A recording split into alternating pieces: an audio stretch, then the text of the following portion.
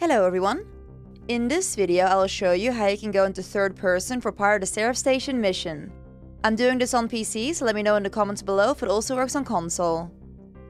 After giving up your weapons and being teleported, wait until the prompt to retrieve your weapons appears. Complete the prompt and then immediately go into your character menu. Wait a few seconds, and after backing out of your menu you should still be weaponless. In this state you can't see your cooldowns or use your weapons, but you can double jump and use your abilities like normal. If you die or cast your super, your weapons will be returned to you though, so be careful while completing the spacewalk if you want to keep this glitch. And that is all for now. I hope this was useful. If you'd like to support the channel, check out links in the description below. Have a great day everyone, and I will see you all in the next video. Bye bye!